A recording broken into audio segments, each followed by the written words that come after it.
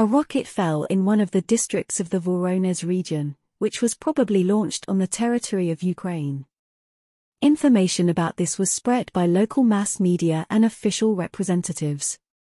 Local residents posted videos and photos online showing damaged houses. The authorities confirm that the rocket hit the village of Petropavlivka, causing an explosion.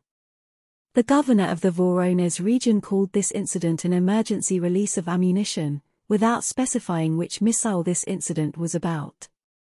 It is stated that no one was injured as a result, but destruction was recorded in 7 residential buildings, with damage to glass, roofs and load-bearing structures.